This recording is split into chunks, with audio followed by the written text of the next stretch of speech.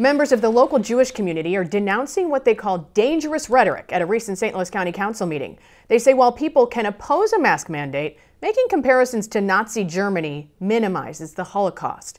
5 on Your Side's Alex Fees is live tonight at the site of the St. Louis Holocaust Museum in St. Louis County. Alex? Yes, good evening. As one member of the Jewish community put it today, we are a people with painful memories of oppression, genocide, and destruction. We are not a political tool in the debate about COVID health. This feels more like Nazi Germany, not America, land of the free. Comments like these. What did the Nazis say?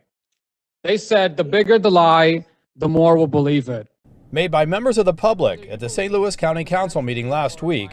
The Nuremberg trials held after the atrocities of World War II created a code of foundational medical ethics. Yet here we are, being coerced, jobs threatened, and having our papers checked. Have raised objections from members of the Jewish community. And today I'm afraid for my Jewish family. The overt anti-Semitism displayed at our most recent county council meeting makes me afraid for my congregation and the Jewish community in our region and across our state. There is rhetoric that is minimizing the atrocities against the Jewish community to try to make a political point.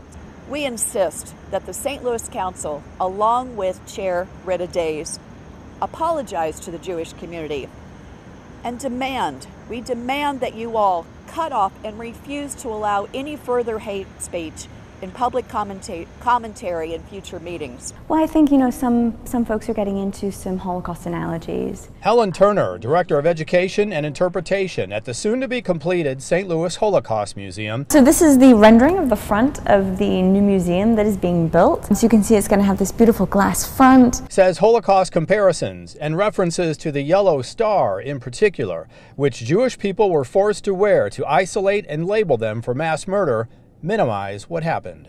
So this is in no way, shape, or form a light comment to be talking about the star. County Executive Dr. Sam Page said today he sent a letter to the chairwoman of the County Council, Rita Days, asking her in the future to use her gavel to call such what he referred to as reprehensible behavior out of order. And he said that he is confident she will. Live tonight in St. Louis County, Alex Fees, 5 on Your Side.